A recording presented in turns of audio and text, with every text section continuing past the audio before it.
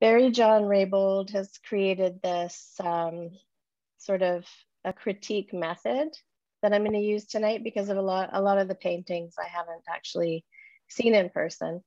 So this gives you more of a general overview of what I look for in my own paintings, what like a design theory behind paintings, and just general, color theory. And I'll go through the list so that you can get an idea of how I've broken it down.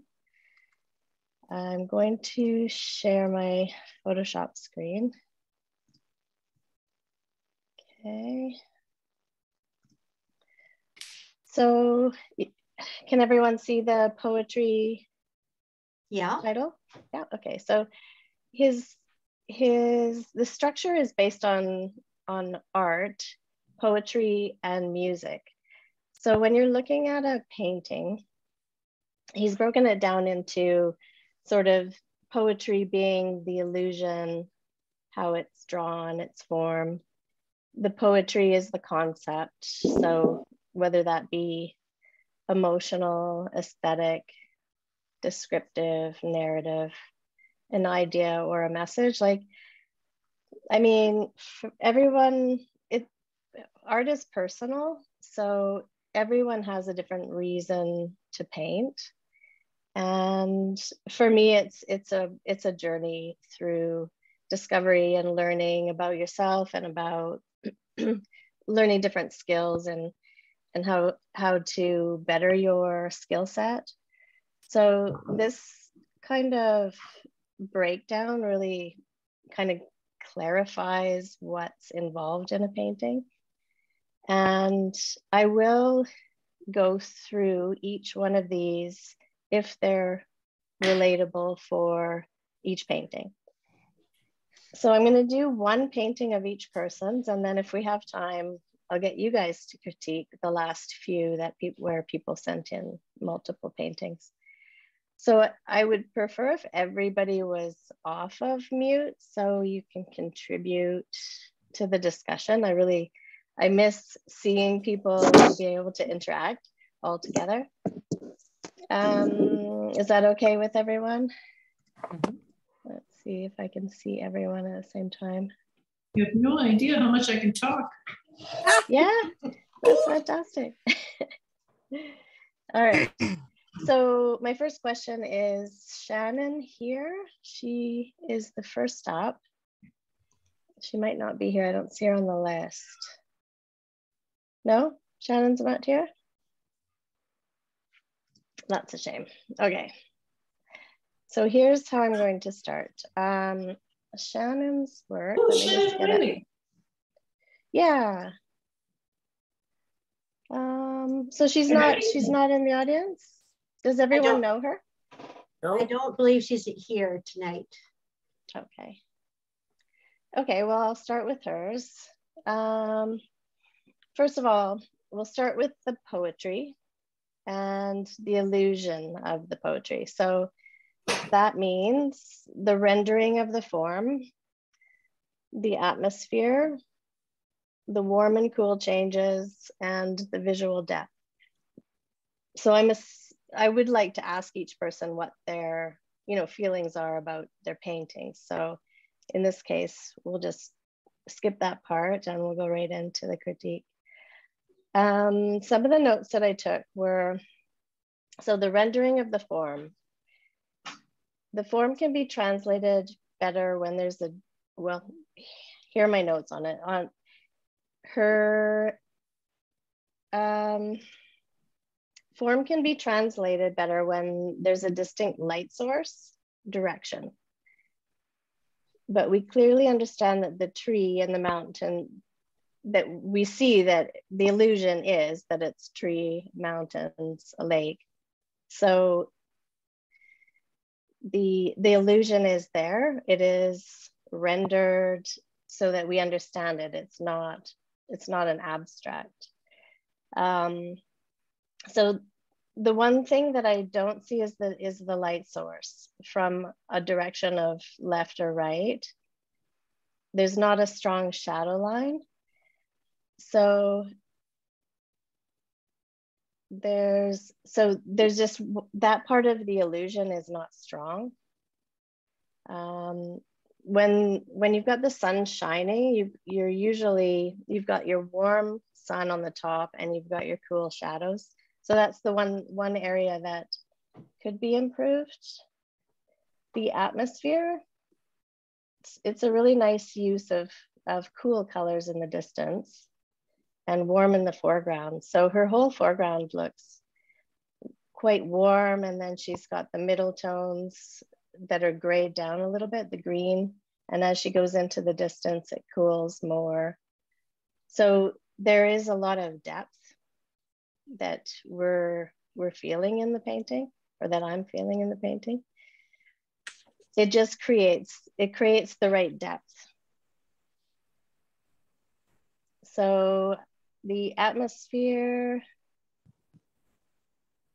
the warm and cool changes. So that was what I was referring to earlier. You can see, can you see my cursor? Yes. Yeah, okay. So when the sun's shining, the warm, these areas on the tree would be warm, like a warm green, like an orangey green. And then as you get into the shadow areas, they would cool down. So what I'm seeing here is that it's reading differently because there's really cool greens at the top. So it's a little bit confusing. I mean, those are very fine points that can be personal choices. They don't need to be representational, but a lot of the painting is representational. So those are just small things that can be touched upon. So I'm assuming that it's an emotional painting, the reason why she's painted it. I'd like to know more about that tree, unfortunately. I want to discover why it's the main focus and how she felt about it. Because it's a very interesting tree for the Okanagan, and I'm assuming this is the Okanagan. So the far music. So we've got, that was the poetry, and the poetry was well rendered. The music, when you walk into a room, I'll put this back in. When you walk into a room and you see a painting from a distance, that's called the far music. So it's the overall design, the darks and the lights, the Notan.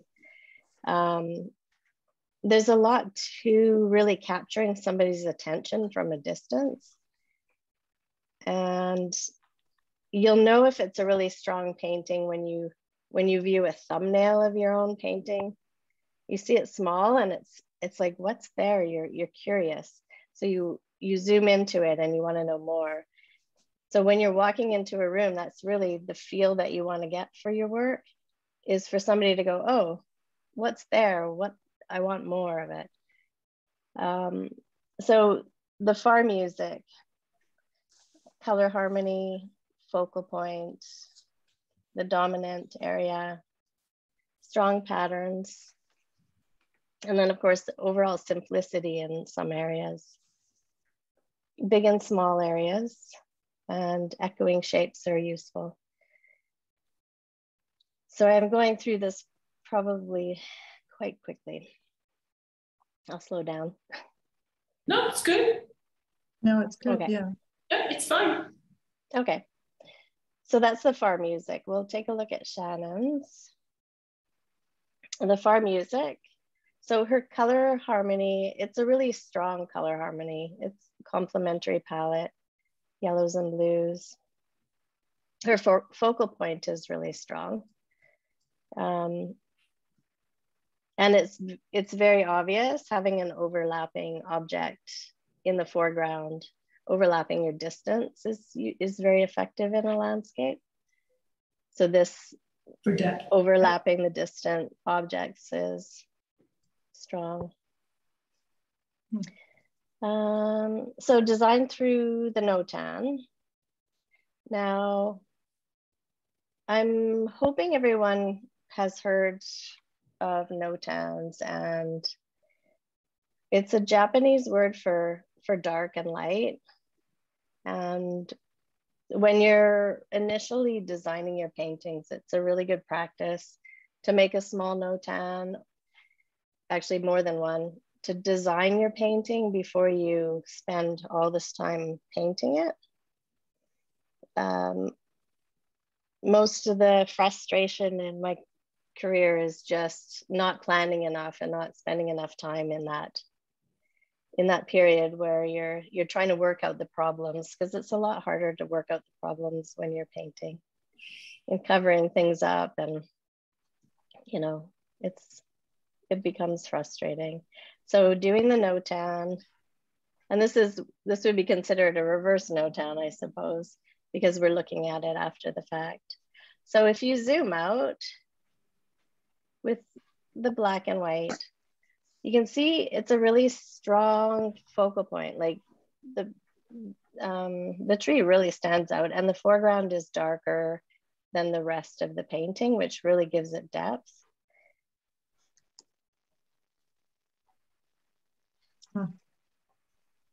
So, and there's a dominant area, the dominant area being the focal point as well.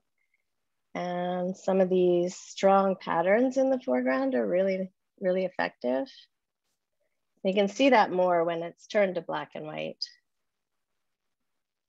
So they're almost Van Gogh-like brushstrokes.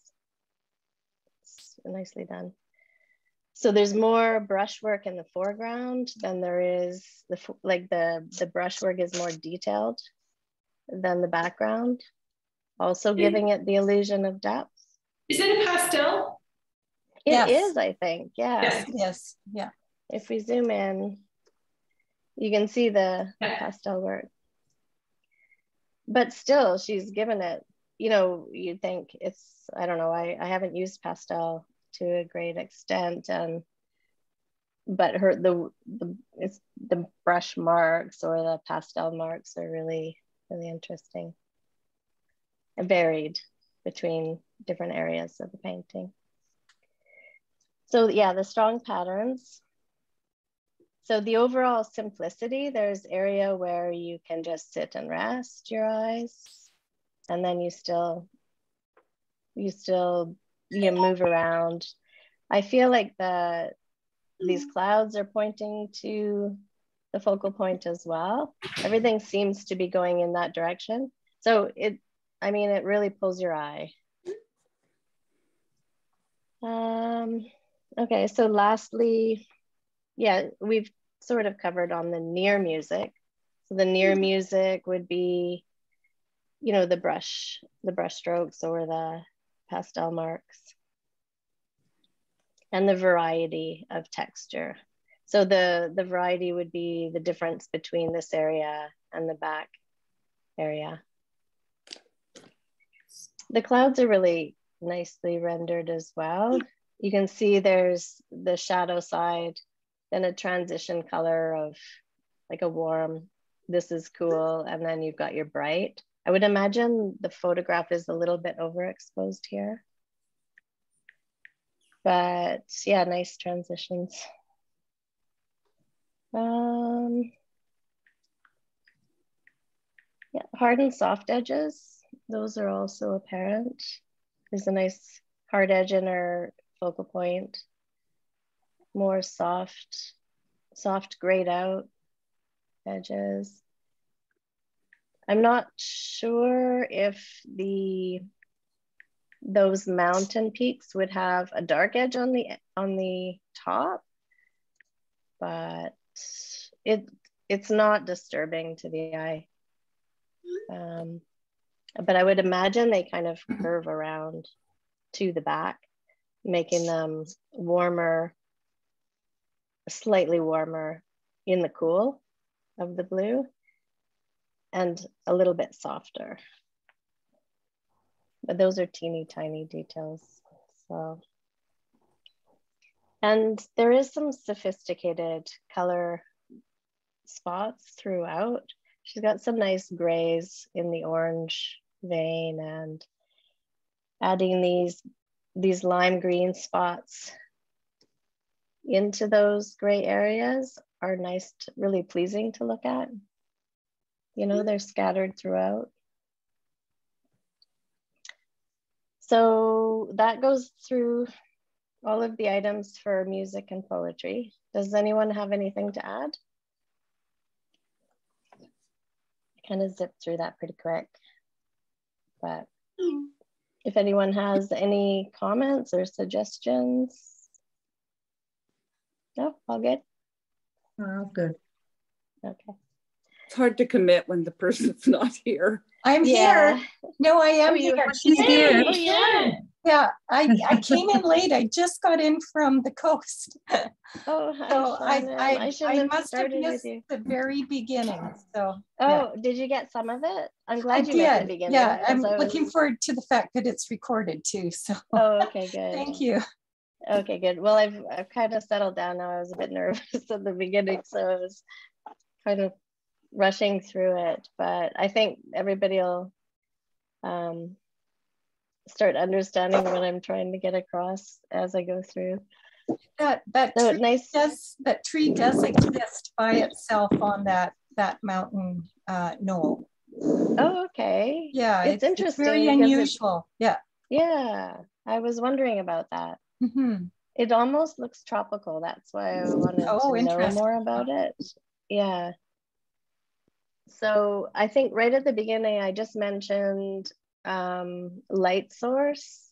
Okay. And warm and cool changes when the sun's hitting an object. It's like would be a warm green, and then the shadow side would be a cool green.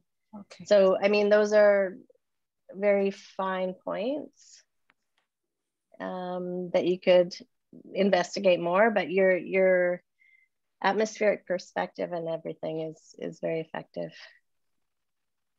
So yeah, have a listen through the recording. Thank you.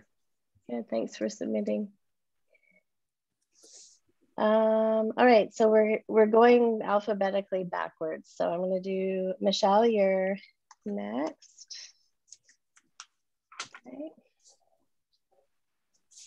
So Michelle submitted these flowers, and I'm going to use the same process. So I'm going to go through the illusion, the concept, the far music, and the near music. So Michelle, do you want to just talk about how you feel about this? This started as a watercolor piece of paper that I laid the water on it and did some swooshes of color and froze it overnight outside. Oh, really? So it created all this texture, this feather look that just, and then I literally just painted what I felt like. So I don't know what you're going to say, but that planning part probably.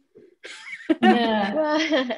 Anyway, so there you go. And then I went back in with high fluid acrylic to do some of the darks. And if you point it, it's sort of like a work in progress, and it's okay if I get critique, because then I know how to head along. And then the last step, I did gouache at the edges to just sort of bring it all in. And so some of that is very opaque, and the rest is pretty much transparent. And that's what it is. So was the freezing intentional? Yes. I put it on a cookie sheet, got it nice and wet, put some strong colors, like literally with my hand in a swish, and then went to see what I got. That's cool. It's very clever, I must say. I've never heard that. I know you can't do that with acrylics, but watercolor, yeah, for sure. Yeah. That's interesting. Okay, well, here we go. So essentially your poetry concept would be aesthetic, or would it be emotional? What do you think? when I paint it, I'm having fun. Okay. That's so it's like free spirit, kind of. Yes. Emotional. Okay, yes. Good. Okay, so the rendering of the form and accurate drawing. So yes, the flowers they look three-dimensional with good shadow areas. So the intention of the flowers are visible. You can tell that they're flowers, you know, when you're looking at the poetry, the painting can be anywhere from pure abstraction to like hyper realism. So yours kind of falls in the middle. It's abstracted realism in a sense. So there's some really nice atmosphere in it. Because, well, maybe with the gouache, you've created that distance around the edges. It's soft and grayed down, so it goes into the distance and it creates like this mood. It's softening, so to the right and left with some softening and cooling. So the foreground is nice and warm, and then as you go into the distance, it cools. So it creates atmosphere all on its own. The warm and cool changes. So you've got warm and cool changes within the flowers. You know, each flower, the focus. I don't know. We'll talk about that in a minute. But yeah, the depth and the interesting shapes. And it is naturally believable, even though it is abstracted. So the poetry, it's pleasing to the eye for sure. Let's see. So the emotional aesthetic is the concept. And so the far music, let's have a look at the black and white. So here's the black and white. Now, I'm just going to zoom out. And that's what you would see if you were kind of walking into a room. We'll do it with the color one too. So with the colored one, you know, the contrast between the yellows and the blues at the bottom is very strong. And you can see that here. So your focal point, because your intention wasn't planning, it was more freedom.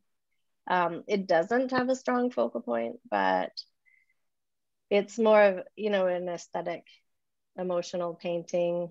Does it need it? Well, if you wanted to improve the eye movement, then you could put some darker, you could choose, you know, maybe you could choose this flower right here because it's in almost a third, you know, I know that. So the bigger one is this one here. Well, I almost picked that one. That's why I went dark down there. And then that one, I thought, oh, it's sort of in the wrong spot, but it was like spoke to me. So it arrived. But I like the idea of that top one. I mean, that's just how I go. And so. Yeah, and that's perfectly fine. And so in the end, then I called it a hanging basket, because to me, it's like they're hanging. Okay, well, let's try this. I didn't do a Notan. Yeah, I know. And I debated about that. Go around again. As far as this being the focal point, this works better. Because what happens is when you have something looking up, this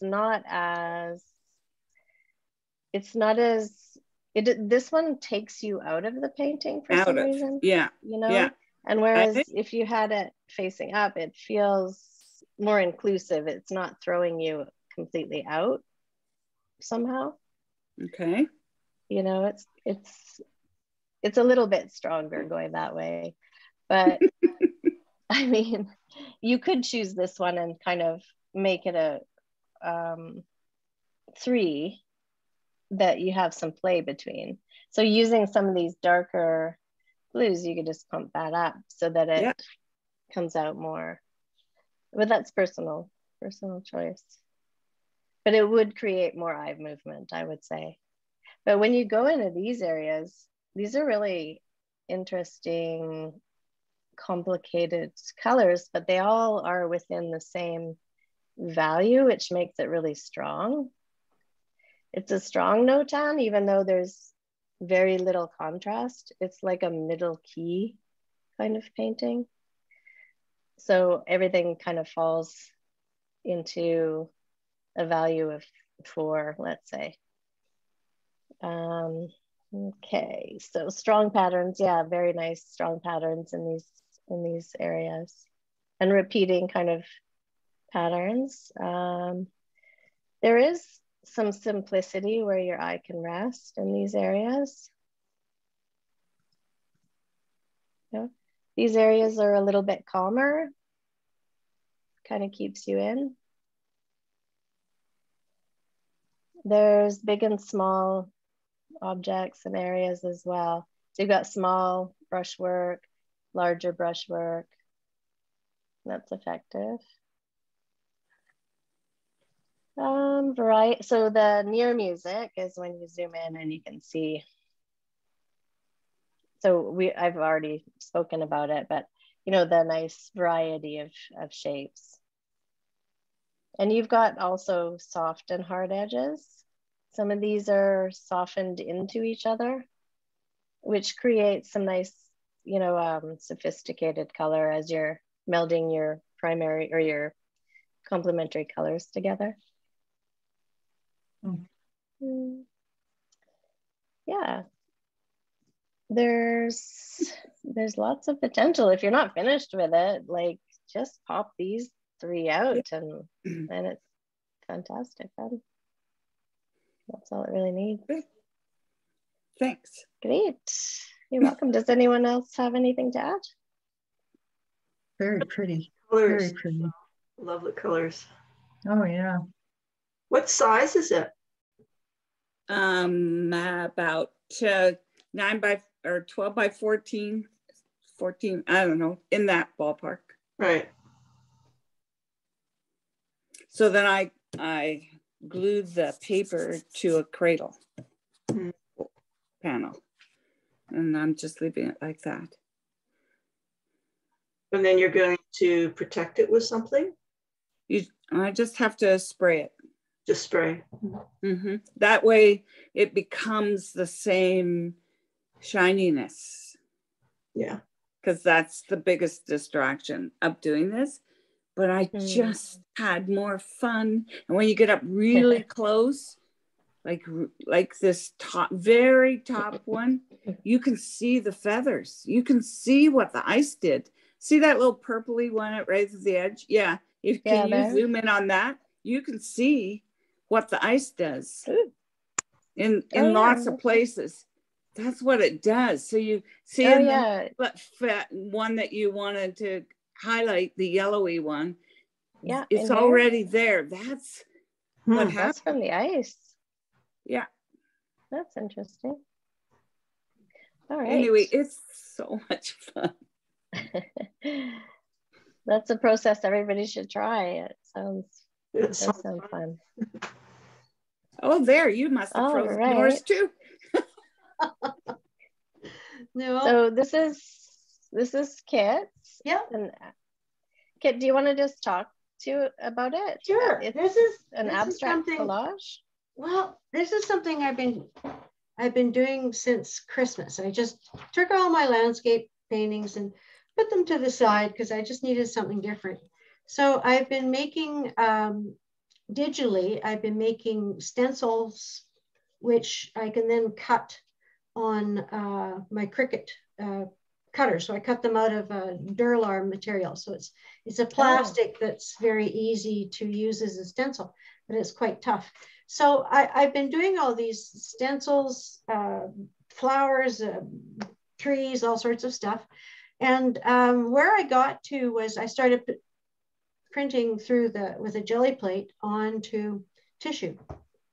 And then what I wanted to see if I could do was if I could keep the effect of the stencil, but with different colored tissues, change it up so I printed the same stencil on about 40 different pieces of tissue in different colors. Oh, wow. And I picked out some colors that I thought would be interesting together. And then I started to trim them up and put them in the right place so that it continued the design. So I've got kind of an abstract design, and I'm really bad at abstraction, really, really bad. So this is also like, you know, pushing me to step out of my comfort zone and try something different.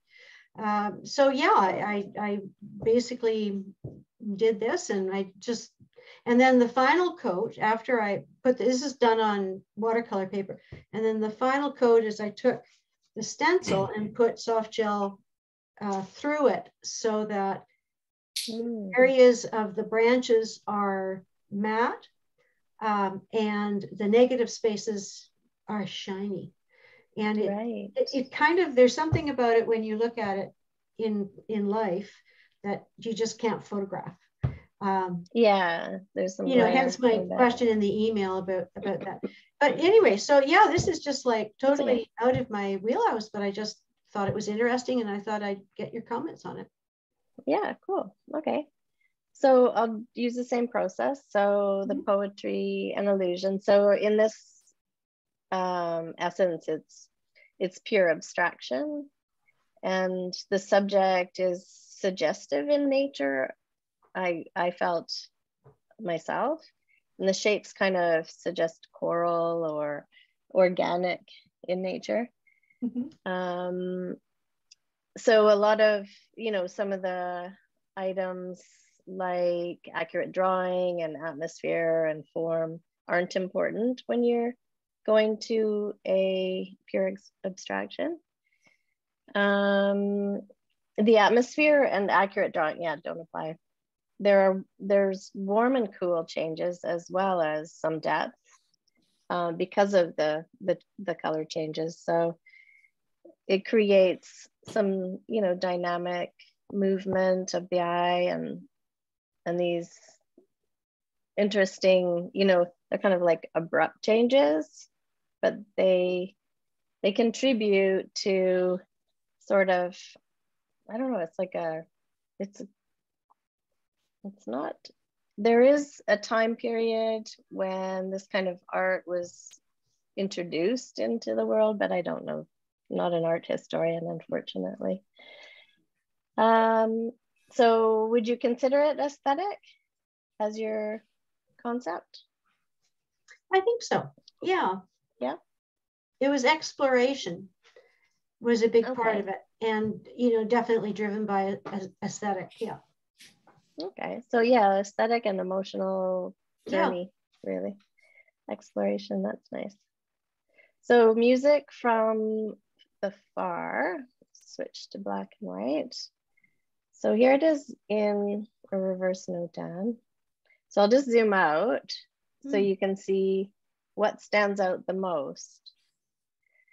And as you come in, so you can see the strong patterns and interesting texture. The one area that's lacking is that there's no calm area. How big is this piece? 10 by 10. Okay. Yeah. So yeah, just there's no calm space for your eye to rest. So that might be a consideration when doing others. So you have like an area that's kind of like the surface of the water where you get to just kind of sit for a minute. There's lots of echoing shapes, and the color harmony works. You know, there's let's see, echoing shapes and color harmony. Yeah.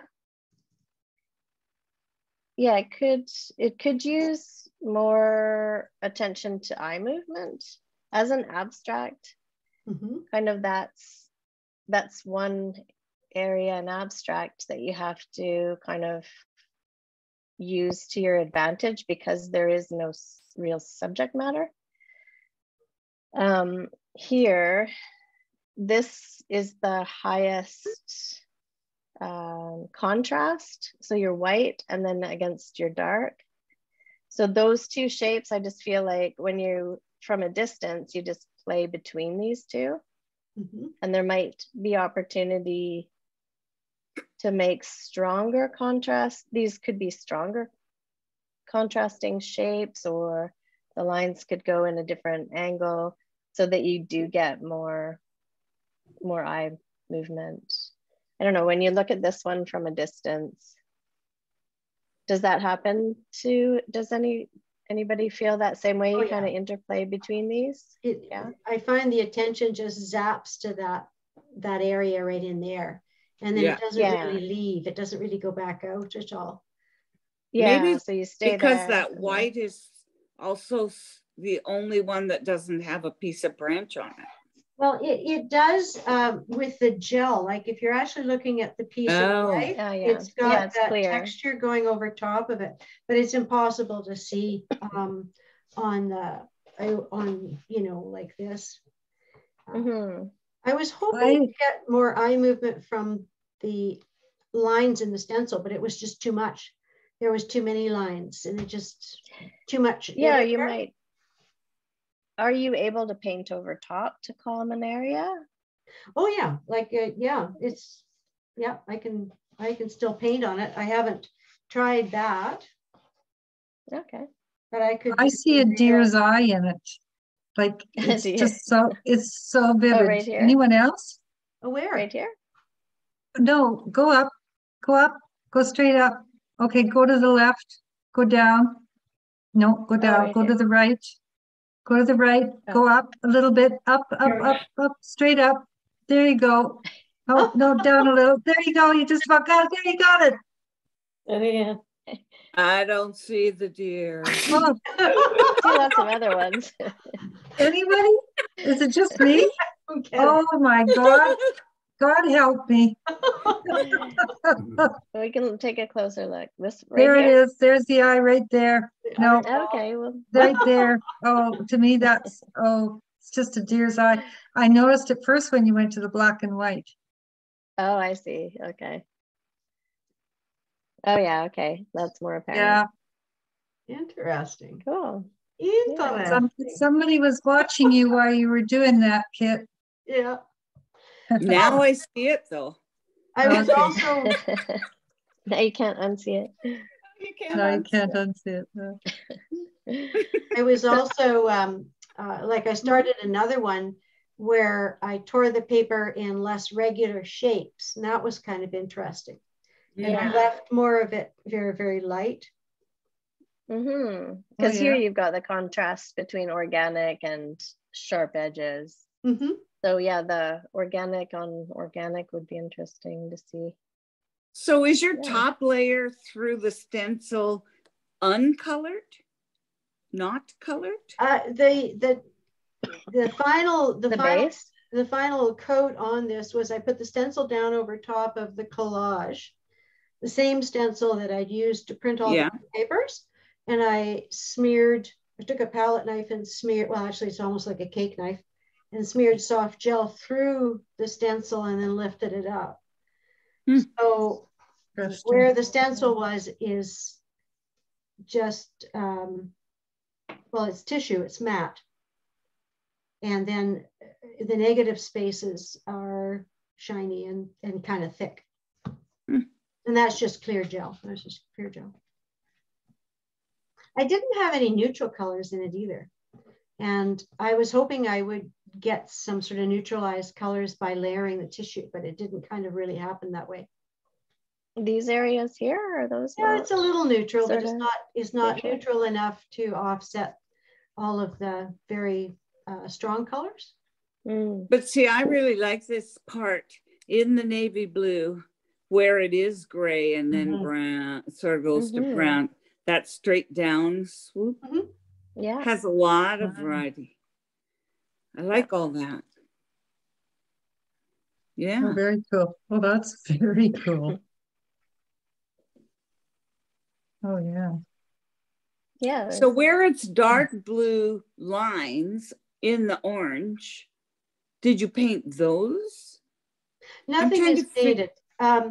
There's basically two types. When I'm printing the stencil on the jelly plate, you get what I call a first pull. So that is where you get the branches in nothing, they're not printed, and you get the strong colors everywhere else. So that's like the strong orange and the strong ultramarine blue and those ones. Okay. The other ones are when you've finished doing that, you lift the stencil and you get what's called a ghost. So now when you print it on tissue, you get the lines on white.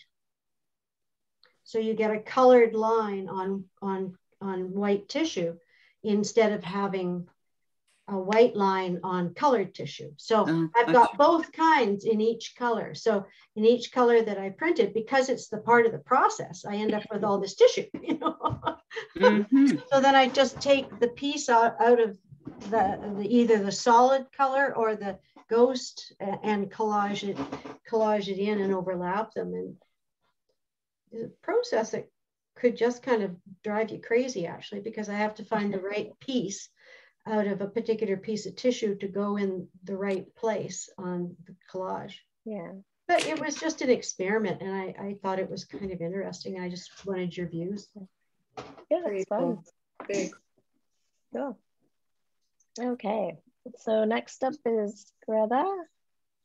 Is that how you say your name, Greta? I say Greta. Greta? Okay, Greta. Here we go. So pure abstraction. Do you want to talk about it? Well, there was a painting underneath it and I got tired of it. So I tried to create something else with it. And I just started playing with it, and this is what I ended up with. Okay. So it was basically intuitive, kind of free-spirited. Is that how you kind of approached it? That's basically it, yes. Okay. So with pure abstraction, like kits, there's little rendering of form or drawing to critique. The atmosphere, visual depth, this painting, for me, it created a feeling of like the depths of the earth and then emerging up to the sky, that kind of feel. So there was good warm, cool changes with a complementary palette. And the complementary palette and kind of that feeling of atmosphere up at the top, the distance, kind of, it was a nice interplay between those two areas as far as the illusion goes. The concept, like you said, was, you know, intuitive and pure abstraction. So for music, let's go to the black and white and have a look. There's two there. Okay.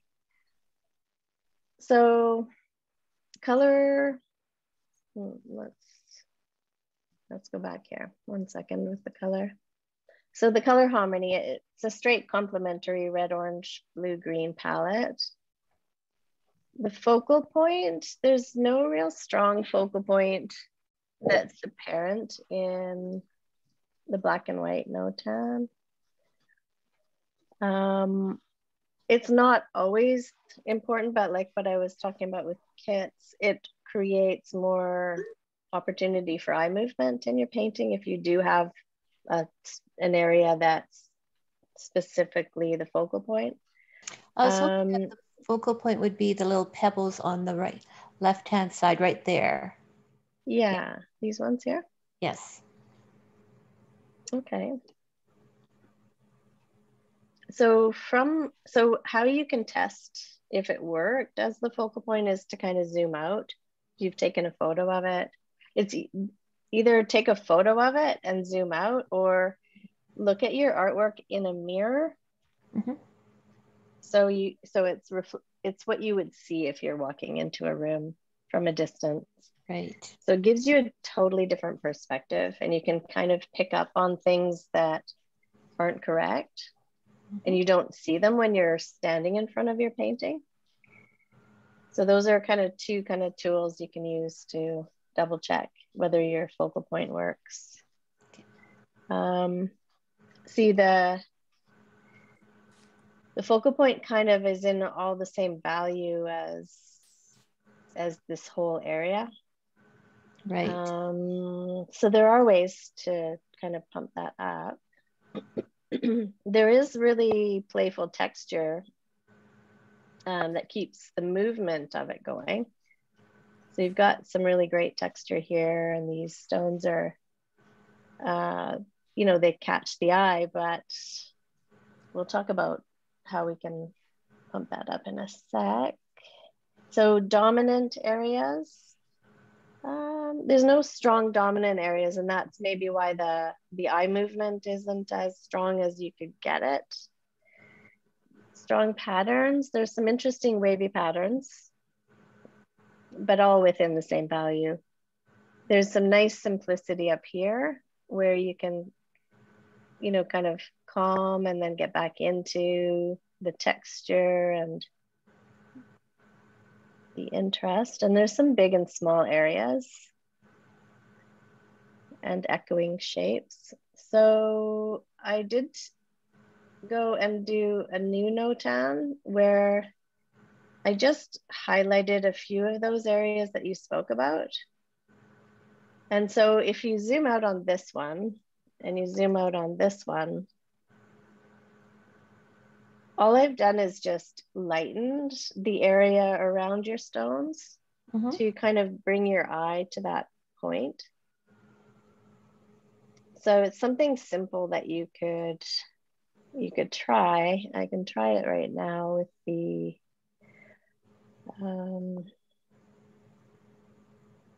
the dodge tool.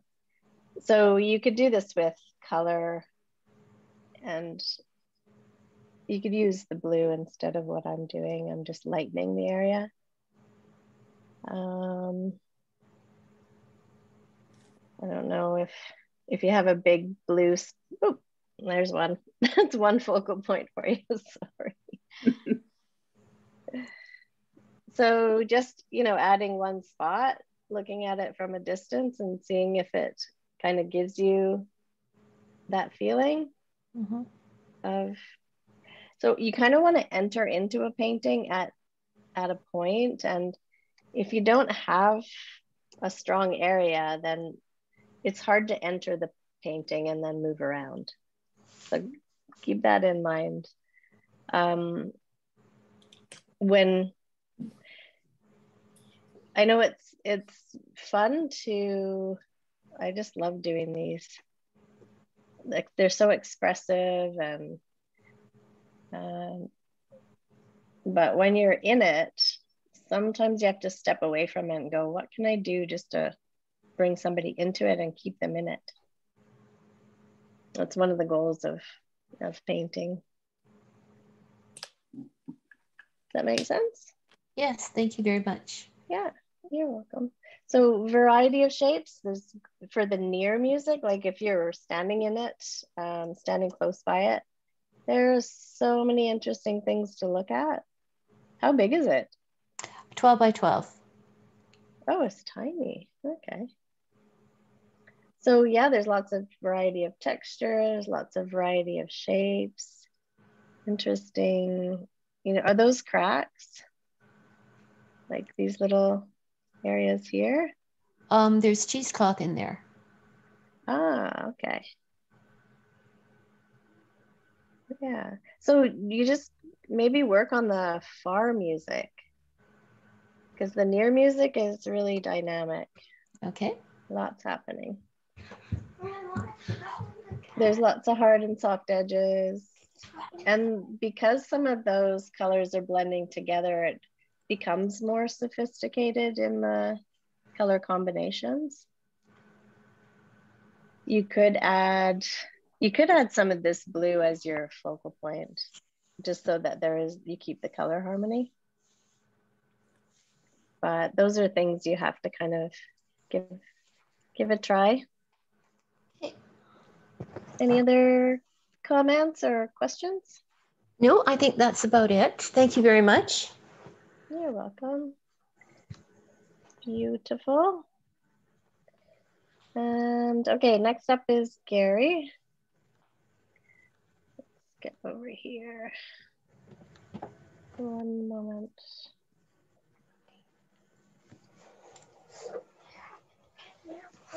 Just hold on. Okay. All right. So Gary's sent in this painting from, we've dated it 2013. Do you want to talk to this, Gary?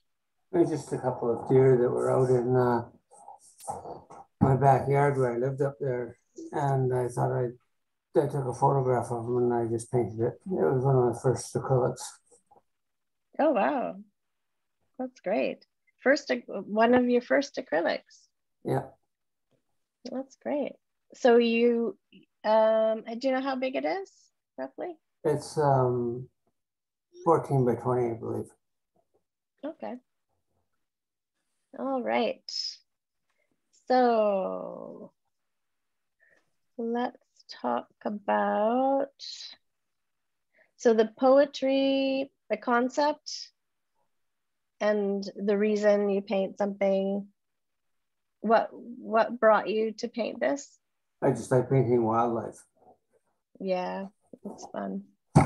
They're very cute and curious, aren't they? Yeah. Okay, so emotional and a bit of a narrative is along with that. He's kind of questioning you, it seems. You know, sometimes you can kind of create a story about the animals or a person or even a flower in a garden. You can create a narrative by naming it a certain way, which gives, pardon? I named it Winter Browsers. Yeah, they're browsing around looking for all sorts of yummy things. So there's the rendering of the form. Some work could be done using soft edges on the form just to create more of a rounded edge on the top of the body. Like the deer's bodies are usually cylindrical.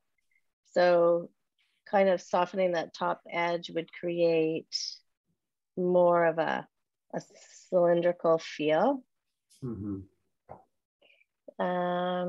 That's quite I mean, acrylics sometimes are difficult because they do dry up so quickly. So as you're putting those edges on, you can just soften them at the same time, kind of blend them into the background. And it gives it, you've actually done it kind of with this deer here into the background. So yeah, you just see that bit of an edge. It's very small details. Yeah, the deer on the right is really well rendered, accurate. And we feel it's surprised at being spotted. So you get the emotion from the deer. It's kind of questioning what we're doing. There's an area just between the two deer that seems different than the background that we see behind the large area. So this area right here is just a little bit confusing because it's quite a bit lighter than right here. So just take a look and see if you can create more harmony in the background between those two areas.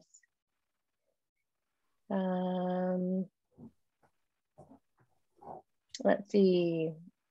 So from a distance, does that make sense, Gary?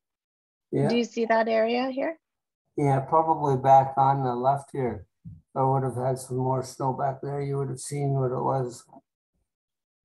Yeah. Still snow on the ground and it was running into the background. Yeah, I understand. Yeah, that could very well be. I didn't really paint anything in the back. I just pulled some greens down. Oh, I see. And I messed it up a bit. Oh, this can just be easily just, you know, it just seems like it needs to be in line with the rest. Mm-hmm. Or either that or add the snow onto one of the sides of the deer, just so it's not ambiguous. It's just a little bit ambiguous, that's all. Yeah.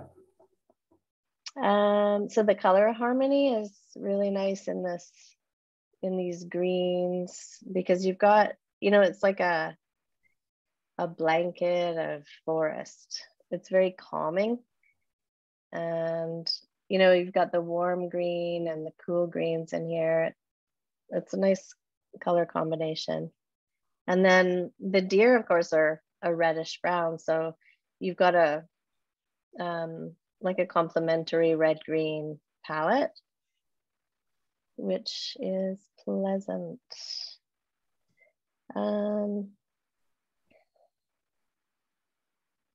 One area for the far music that I noticed.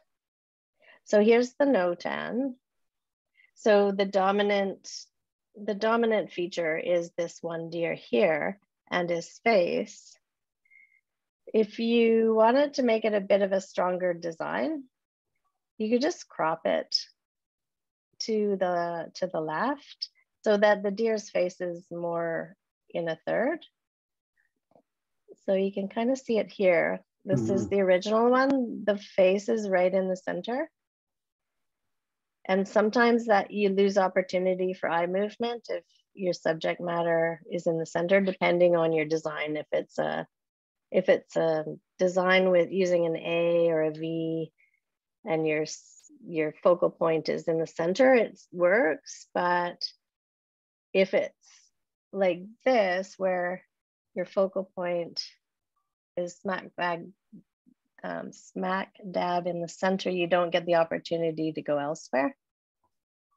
So think about cropping it, just cropping it on the left if you can, or if you choose to repaint it, it's really cute. You could just move the face to a third, and then you get more opportunity, you know, to move around. I like this branch here, kind of keeps you in on the edge, the overlapping. And by cropping it, this tree kind of keeps you in as well. Whereas here, it might take you out. So if you crop that off, it kind of holds you in the painting. Now it's kind of blocking you from leaving, and this one's bringing you in. So just that simple crop made a difference. That makes sense. Yeah. Good. So overall simplicity, there's some nice simple areas, nice calm areas, and it gives a feeling of atmosphere to it. Although it doesn't show much distance, it does kind of here, it kind of goes into the distance because it's lighter. And near music. So variety of shapes. There's definitely different brushwork. You've got the smaller brushwork on the fur, large brushstrokes in the back. The hard and soft edges. So yeah, working on some of the harder edges where they could be softened would be a good exercise. And you've got nice form here. You've got the cool areas on the side of the face. And so when everyone's painting, it doesn't matter what it is. Think of your object, if it's a person's leg or a deer's nose, think of it as a cylinder or a cube or a cone. Think of it as an object, not as an animal or a person. And you'll be able to notice like value changes and color changes as you move around the object. So the one rule that's really important to follow if you're trying to do representational is if your light source is warm, then your shadow is cool. So that would go for most of the daytime. in the moonlight, if you're outside in the moonlight, just observe when the moon is shining, it's a blue light, it's a cool light, and your shadows are warm. It's really, it's really important to, observe those things. So most of the time, sometimes in the winter, you'll be getting reflections from the snow, which will cool down your subject matter, and you'll get light underneath the animal that is cooler. So even if that brown was slightly bluer underneath here, it's more representational of what is in reality. So cooling down an area under here, and maybe it's a cloudy day, maybe it's cooler light and then warmer shadows. You'd have to observe it. And sometimes it's tricky with photographs. So just when you're out and about, just take a look around, and on a cloudy day, on a sunny day, and see if you can determine which light you see. Mm-hmm. It's beautiful. So yeah, do you have any questions about that? Anyone? Gary? That's good, thank you very much. You're welcome. Anyone else? I just wanted to say that it might have, because all the ears line up in a row, it might have been better for that far deer to have the ears a bit shorter. Yeah, it is a repeating pattern. It is a bit ambiguous with this deer in front. But even if it was moved over so that there's a separation between the two. But yeah, just because there is this kind of two eyes beside each other, it could be confusing. You could just gray this one down a little bit so this one stands out more. But you kind of have in this area, or you could just move it over if you have a reference photo. I loved the change when you cropped it. I thought that made just a huge difference, even in terms of like the repetition of the ears kind of becomes a strength at that point. And you know, the positive and the negative shapes and stuff. I just, the cropped version just looks quite different than the uncropped version. Yeah, it's a different dynamic for sure. And it's such a simple change. Yeah. It's beautiful. Yeah, it's cool. It's very good. Fun. All right. So nothing to add? Everyone's good with that? Okie dokie. So we've got Evelyn next. And Evelyn, do you want to speak about this? Yes, I was just doing something, you know, very outside of the box for me, very experimental. I was using different stencils, like I was cutting shapes, starting with a big shape and then changing the shapes to smaller shapes. Very limited palette, I think only maybe 3 colors, and spraying the paint rather than brushing it on.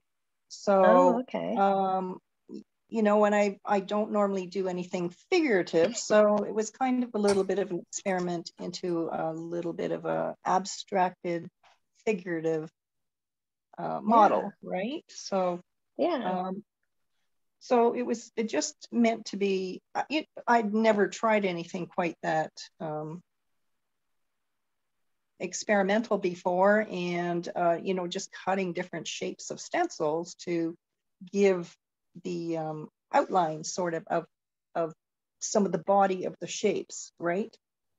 Yeah, it's almost like printmaking. Kind of, yeah. Because of the stencils, yeah. Yeah, that's cool. Okay, I'm just trying to find you on my sidebar. All right. Okay, so my notes start with the concept with that, it's more, well, it's experimental, but it's more of an aesthetic feel, I would imagine, or emotional. Yeah, I guess maybe a little How bit. would you? Right. I do want to have a little bit of an emotional, it almost has a Madonna feel to it. You know what I mean? But I mean, it is purely, aesthetic. Yeah, there is feeling. There is emotion in her position, you know, in the positioning. So was there a live model? No, it's just totally made up. Oh, okay, cool. No. Difficult to do. Totally imaginative, yes. Yeah, so the accurate drawing isn't as important because of the nature of the abstraction. The visual depth, it has depth from the darks under the neck that creates that shadow area. So it gives you that feeling that, you know, it's kind of maybe there's an emotion hidden in there somewhere, or you can make something up. There's one area, so there's just one area that doesn't seem believable to me, only because it's changed its color. So going from the white in the highlight areas of the face and then to orange, I mean, you could just add orange to these areas to make it look like that it's the same light source, but okay, I don't know. Do you see what I mean? And you know what? It's not really a finished piece yet either, so I wasn't really sure where else to, you know, make it, you know, stronger. So yeah, I can see what you're saying. That burnt sienna in that area is very strong compared to. I think I was just using 3 colors. You know, like. Yeah, exactly. Would you be able to take some of that off? I could probably try lifting it off or making more dark or burnt sienna into the, you know, elsewhere. These contrasts, maybe into the hair or something. There's definitely a possibility. Yeah, these contrasts are really nice. Like these 3 contrasts look really strong in the design. Yeah, only because it's a figurative, I struggled just with this dark area, that's all. Okay, if it was a little bit less dark, it would flow better just between those light areas. I mean, that's picking it apart. Let's get back to the visual poetry and music. So the depth, the depth is there because of the dark. The natural believability, we can instantly tell that it's a woman, and it's very minimally rendered, so it's, you know, it's a success. And doing that from your mind it's a challenge to do. Music from the distance, so the color harmony, you're using the yellow, blue, purple, so maybe a split complementary color palette along those lines. So that works well, it's harmonious. Your Notan, it's super strong because it's got that contrast. So I noticed the chin only when I turned it into the Notan. Because it sort of, when you see it in black and white, it looks like a beard. Yeah, I was going to say it almost looks like a beard. So that's when I noticed it. It was like, oh, wait a minute. If only that could just be a little bit lighter. Yeah. But it's a strong design. You know, you've got some good eye movement. It keeps you in. There's some interesting shapes coming up to kind of keep you going around. Strong patterns. The focal point seems to be these white areas and, you know, thirds. So strong patterns of the hair make up the far music. Interesting, but these could take you out. They could just be softened along the edge or not. I like this ambiguous line here because it's so soft and it goes into the yellow again. So, you know, that those are nice areas you don't see very often. So there's some simplicity as well in these calm areas. There's large dark areas, there's small areas. So there's some good variety. Creative shapes, yeah. Hard and soft edges, yeah. Some nice blending. There's some good transitions that create more, you know, more complex colors. And so these dots, are those dots on the actual paper? Yes, because the color was sprayed on only, like out of a spray bottle. How did you spray it? Oh, a spray bottle. I just got, you know, little spray bottles and just filled them with what, this is watercolor. So, you know, with watercolor. Oh, yeah. Yeah, so you could just add water and kind of pull off a little bit of the pigment. Yeah. Now, only because I'm seeing it now with, I really liked that black and white. That actually is very impressive. That's something I'm going to remember to do when I'm taking photographs of my work from here on. And I have been watching a lot of medieval things lately.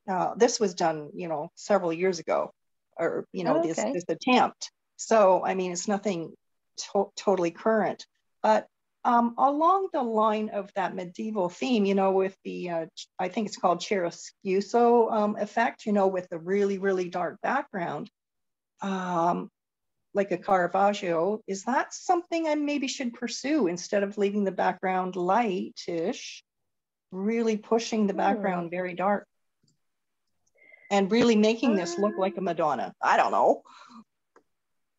I don't know. Let's see.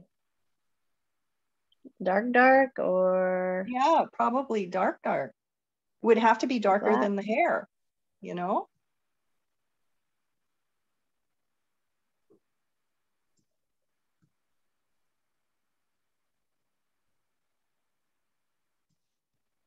You'd have to choose a color that's good. It could destroy it, or it could make it more dramatic. I don't know. Kind of gives you an idea. Can you see that? It's hard to say. That could be a possibility though, right? Yeah. I mean, that makes it even more dramatic. It does, yeah. Can you make I hadn't thought about that until just now, but that could maybe be a possibility. I mean, it's just an experimental thing anyway, so. Yeah. Try another version that's more contrast. Yeah, we could do that. All right, we better get a move on because we still have quite a few people. Delora is next. Sorry to rush here. All right, so Okanagan landscape. Delora, I just wanted to know if you had thought about the focal point and the concept when painting. Yeah, well, it was a scene from Sparkling Hills that I guess it was more the distant shore that I was kind of looking at. Unfortunately, the color here, yeah, that's better. The color is a bit warmer now because the front was quite warm. Is this the wrong image? No, that's the right image. Sorry, it just was showing up on my screen quite faded, so. Oh, okay. Okay. Okay, so poetry. So the tree shapes and the warm and cool transition from one side to the other is well done. So what I was talking about earlier, where you've got the warm on the sun side and the cool on the, so that's very apparent in these trees. You can really see that. These warm greens and these cool greens, nicely rendered. The atmospheric perspective in the trees at the bottom here, I found this interesting because you've got atmospheric perspective here, and these trees look really far away, right? And they were way actually down the hill. They were? Yeah. So now here's my concern. So as you go into the distance, your colors are cool, but then they're getting warmer. Right. And I see the light sources coming this way towards your trees and some light here.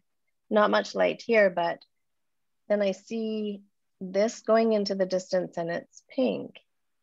So what I find when I look at this painting is that it creates the illusion of being flat. So you're not creating the illusion of distance. Okay. You are with these trees. These have such good atmosphere, like they're really kind of dramatic. But having that pink in there, because it's warm, it just comes forward a lot. Oh, okay. So if it was muted and grayed back, it would go in the distance. Now, you can break these rules if you want. It'll just look more flat and less dramatic. Right. So if your focal point were these trees and the lake going into the distance, kind of, you know, having big, wide open space and that feeling of largeness, it's having the warm in the distance kind of is counterintuitive to that. Okay. Does that make sense? Yeah, here I was thinking that pink was a cool color, but yeah. Okay. Well, because it was magenta, so I was thinking that's cool. So it's a cool red, I suppose. Yeah. But you're right, it does look warm now that I'm seeing it here. Yeah, and it comes forward. So I mean, if you were to, like, you've got the reds in here, which is great, and then these are cooler blues, but then you could go grayer and cooler. Right. This is warmer than this one, and this one's in front. So you switch those blues and then gray down this hill. Okay. In a blue, a gray blue, it'll go away. And I'm getting too much into the detail, but I would just try to observe what's happening on the lake and whether these lines are representational. I understand what you're doing. You're kind of bringing your eye movement this way. Yeah. Just have a look as to what actually happens in that area. I'm not 100% sure because I haven't seen your reference. But yeah, the photo actually was just pretty washed out there on the lake. So okay. I'm making stuff up. Okay, so just have a look at a different lake image and just see what would be more accurate, I think.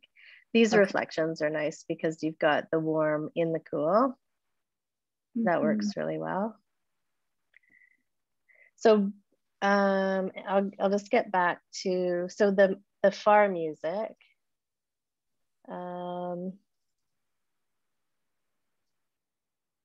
So what I wanted to ask initially was what's important in the painting? The distance you said was your focal point? Well, I don't know. I mean, okay. I don't know what I was. That's okay. I like the trees, and then, but so I wasn't sure which should be more important. maybe the trees are more important. Well, let's see. I've got something to show you as far as the far music goes. So this is your Notan. Okay.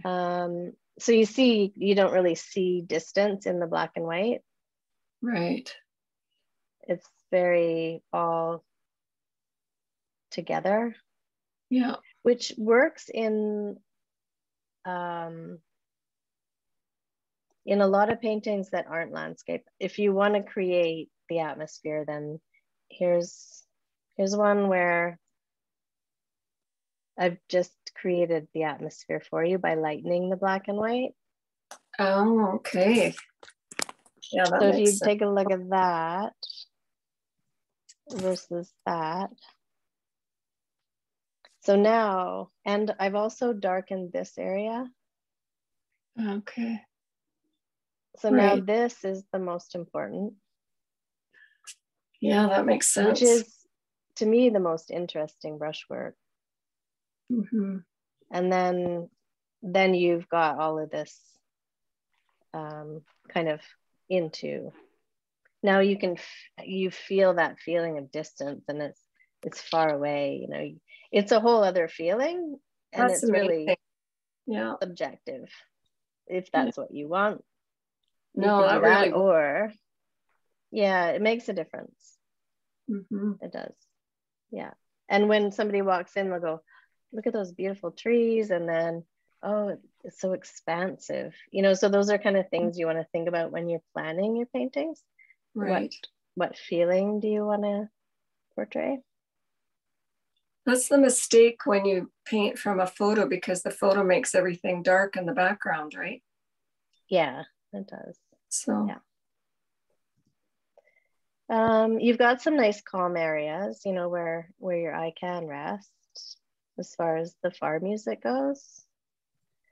The near music, you've got nice variety of shape, you know, interesting brushwork. It kind of draws your eye around the trees, nice curve to it. There are some hard edges that could be softened, and mostly what I saw was in this area. Right. I don't know if those are necessary hard edges or along the ridge. I was trying to put the light hitting those points, because it was kind of coming from that direction, hitting them. So that's why I did outline those. Oh, okay. Okay. But you're right. Worries. Soften it. It does stand out, and it brings it forward towards the tree. Yeah. Anyone else? It's almost 9, so I better. Well, thank you very much. But you're welcome. You're welcome to comment, anyone, if you wanted to quickly. All good. Okay. Let me just get to Claudia. Is Claudia here? Claudia couldn't be here tonight. She will be watching the recording. She had a conflicting meeting. Okay, I'll read my notes then. So poetry, I'm assuming that the concept is like emotional and descriptive, just from the nature of the subject matter. The warm and cool and atmospheric changes can be seen throughout the landscape. There's visual depth and atmosphere as well are well rendered. So you can see, you know, there's these soft areas, you can really see the depth of field. There's where the soft area is, that's into the distance, even though it's close by. That's well done. And then the sharp edges are on top.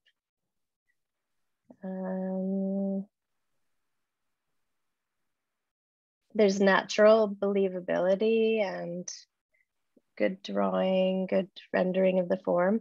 The bear requires a little more work in creating that 3-dimensional effect. I don't know if it's the photograph or not. But there would be light bouncing around. And like I was saying before, the body is a cylinder, so you kind of have to create that plateau on the back of the bear in a certain value and color. And then as you come around, there'll be changes. And then underneath, there'll be other changes. So observing those in your photographs, if you can find those, zoom in. If I zoom into the nose, you can see there's some good form on the nose. You've got the curve and the underside. So you can see that it's a cylinder, but there's some flat areas that could be worked on, like along the back. And then again, softening the edge so that it goes into the background, because it goes away into the distance. The far music is good. You've got it's a strong design. The Notan, it's clear what the subject matter is and the focal point. And there's interplay between the fish and the bear, which is very strong. You can see it here. Here's the fish. This could be actually the focal point because it's the most rendered part of the painting. See how this really has strong form, and it's the highest saturation of the entire painting. The positioning of it could be better by moving it a little farther into the painting, but it's a nice combination of predator and prey. And these leaves back here, you really get a sense of it. It's highly rendered, but because all of this is soft, they have such a great feel. Let's see, the near music, there's lots of variety of shapes and brushwork. So yeah, the only thing I would really focus on is trying to get more form into the bear. Any comments? Beautiful. Yeah. And you see this distance, she's done that really well, is the distance. I yeah, implore that. That's very good. Okay, and we've got, okay, so Audrey's our last one. We're just about on point here. So Audrey, do you want to talk about your painting for a sec? So this one was, the photo was taken in Ontario, and of course, walking along Lake Ontario with the wind, and I saw the branches moving. I mean, it was such a windy day. And I specifically focused on the ones that were in that kind of composition because I just loved the movement. When I submitted the photo, I was really struggling with the foreground because of all the rocks. And then I had to simplify them in my mind and on the canvas. And of course, since then, I've also added highlights and et cetera, et cetera. So descriptive, emotional narrative, I guess, for concept, because it is telling a story of a very windy day. And the bush itself is my focal point, with highlights now, of course, added to it. Absolutely. Yeah. Okay. Well, let me go through. Yeah, so you've got the concept, emotional and descriptive. So you've captured the feeling. Like, it's really obvious that you wanted to express that wind in your hair kind of feeling. The atmosphere of the water and going from light to dark. So this is something Audrey has observed in this painting, is that where your light source is in the ocean, there will be changes in the light across the water from dark to light. So keep that in mind when you're taking a look at your photos. The sky also changes from dark to light. The water will change from dark to light as it goes towards your light source. So that's well observed. The light source is coming from the left to the right from how the stones are talking down here. The shadow underneath the bush, it could be simplified possibly by joining some of those colors and maybe, you know, creating an area where all the values are the same, but the colors are different. Yep. So yeah, just a stronger shadow area. I know it's fluffy and light, but you know, you could just get rid of some of those highlights. Okay. In the shadow area. It would just make it like more of a strength area. I'll explain that a little bit more.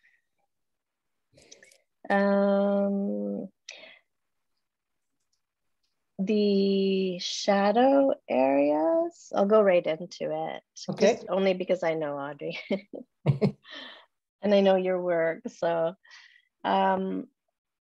your shadow areas could be more colorful. Like here's a colorful one. And a lot of the time when people are painting from photo reference, they paint black shadows, but the shadow, in most instances, the shadows are not black. They're very colorful and they're not even close to how dark the photo takes. So try to when you're painting your shadows, try to lighten your photograph so that you can see the shadow colors because they are beautiful. These ones are nice and colorful. These ones are starting to get muddy. And there's opportunity for nice color spots to be placed here and there. Okay. See this nice blue? That could be right into the underneath even. And then some nice auburn shadows, like competing, kind of vibrating with the blue. So in the same value range though. Okay. Yeah. So far music. So many of the master painters all capture their value range within 4 values. And this painting has done a good job at that. It's all mid-range. And then there's darks and lights, small spots of darks and lights. Yeah, so it's a 3-value Notan, and it creates a strong design. This log shape at the edge of the water is well placed because it creates a place for your eye to stop and not go out of the painting. So sometimes if you don't have something like that, you'll just go, oh, down the beach and gone. So it keeps your eye in, and this also keeps your eye in. This log or rock is a little bit ambiguous for me. It could be a stone, it could be a log, and I'm not quite sure. Can you tell me? The beach is lined with these massive big stones that just stand upright because the surface of under the water, it's like shale. It's they're all flat stones or limestone, or I can't remember what they are there, but they're all flat. Okay. Just come in layers. But the beaches there along Lake Ontario, this particular area, they have these massive big rocks. The kids sit on them, just watch the waves. So maybe I didn't render that properly. Well, just have another look at it and see if it's I think it's important to have something there because it does kind of give you eye movement, but it could just be simplified or okay. Yeah, you see, you've got your dark areas here, your dark areas here, so there is some good play between them. Mind you, if you did darken this area or keep it all in one value, maybe that would not be necessary anymore. Okay. You could try it in Photoshop and see. I can just do it for you in a second. Let's see. Stick it out and see. Okay. It do doesn't you really need it? add anything, does it? Doesn't add anything. No. So there you go. There we are. Okay. Cool. Very good. Near music, yeah, there's a variety of shapes and brushwork, dark color spots in the shadows, which are really effective. So yeah, nice Notan, nice small bits of dark, small bits of lights. Well done. Okay, thank you. You all did very well. I'm impressed. Well, that was really awesome, Kato. Oh, yeah, thank you, good. Kato. Yes, very, thank very you. good. Thank you. So different to see critiques with music. I love it. It's great. Oh yeah, music and poetry. I mean, it's really, yeah, it's very fitting, I think. Exactly. If you can think in those terms. Yeah. Thanks. Exactly. Well, thank you very much for doing this for us. We really appreciate it. And just watch the YouTube. You'll be seeing lots. We'll be reviewing it on YouTube too. That sounds good. And I can email you guys that list if you need it. Oh, that would be good. Yeah, that would be great. I could post it. I'll email it to Kit. Yeah, sure. Yeah, send it to me and I'll post it with the YouTube. Okay. Yeah. Great. Yeah. That sounds really great. good. Okay. Well, thank you everyone for coming tonight.